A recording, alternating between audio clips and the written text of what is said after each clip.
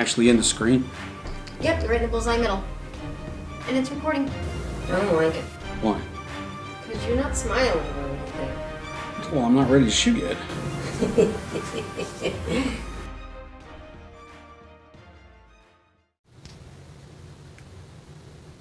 Alright, so here is the, however they like to pronounce that, Auovo.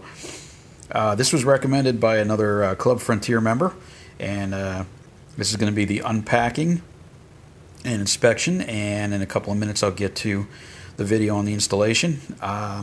This is nothing super exciting or super difficult. There's no drilling or gluing or anything, no welding required here.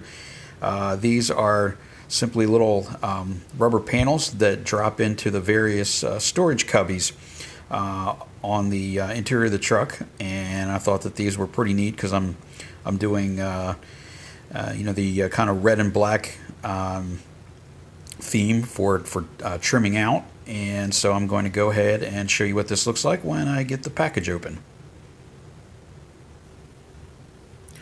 Alright, so as you can see, this is an incredibly complete kit here. I'm not even positive if all of these have a place to go in my particular truck, because I think that some of these may be for stick shift or automatic, and then if you're crew cab or king cab.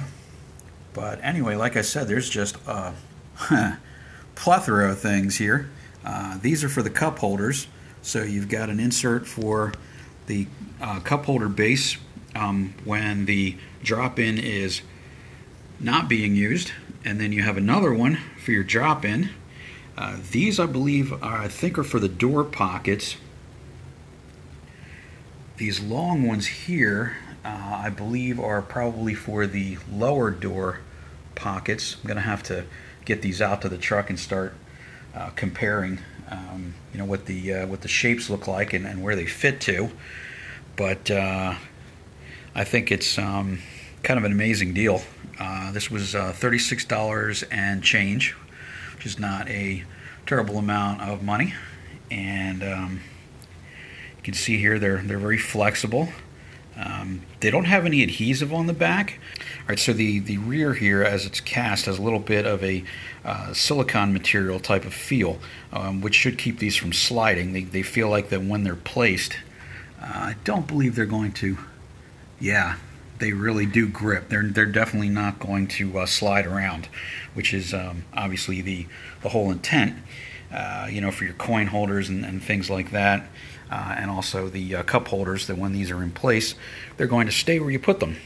So people like to talk about the nice new car smell, you know, which is basically a combination of the carpeting and glues and, well, probably leather, hopefully if your interior is leather. And that's usually a pretty nice smell, although sometimes the carpet and glue not so great. But these definitely smell like industrial rubber. When I popped open the plastic, you could tell that these had just come out of the sheet molder and got dumped right into a plastic bag ready for transport to their new owners. So it's not a terrible smell, but you can definitely tell what the material is that these are made out of, which is kind of funny. So give her a little sniff. So I'm going to go ahead and install these, and when we catch up to the video here in a couple of hours, I will show you some of the parts in the truck and how they came out.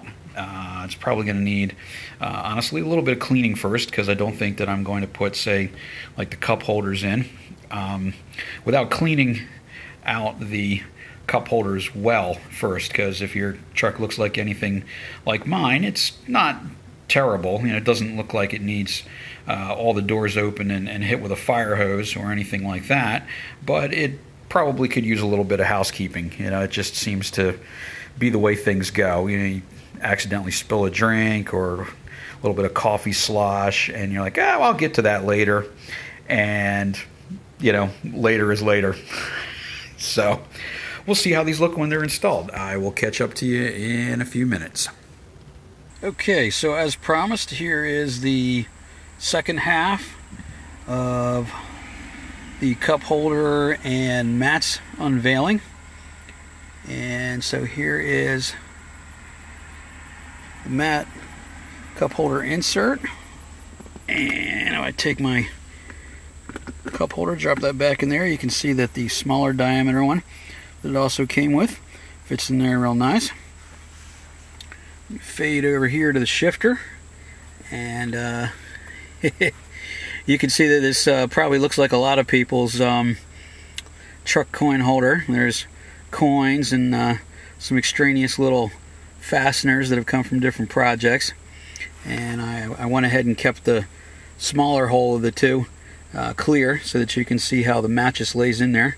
And this is pretty nice. If you can see when I'm pushing here, it does move, but it doesn't move easily. It's not one of those things where it's going to slide all over the place. The back end is like a semi-matte finish type of silicone coating.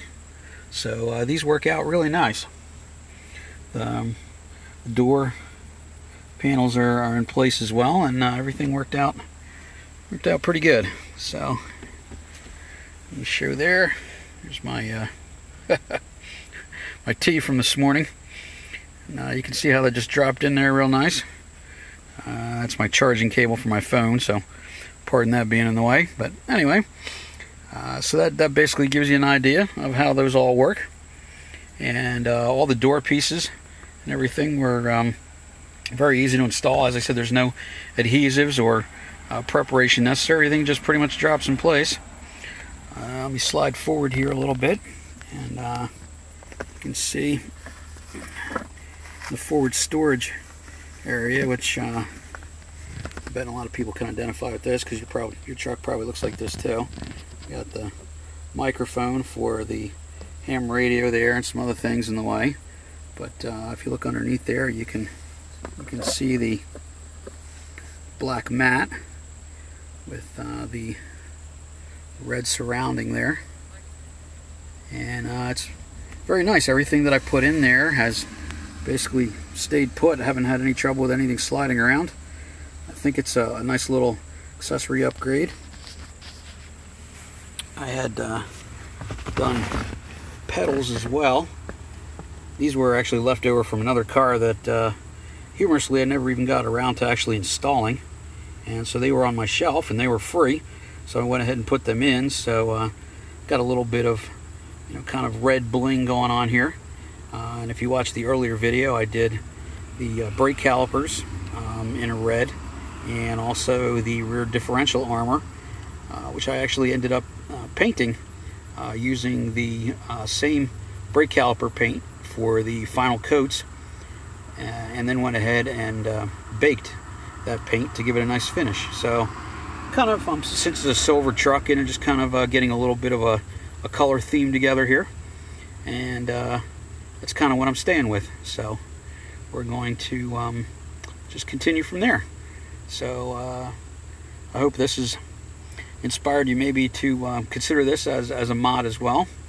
Like I said, there's really no prep. You basically just probably want to clean your cup holders and door storage if you've got schmutz in there, like most vehicles tend to accumulate, unless you're one of those people who cleans your vehicle on a weekly basis or something of that nature, and is very super retentive about keeping it showroom pristine.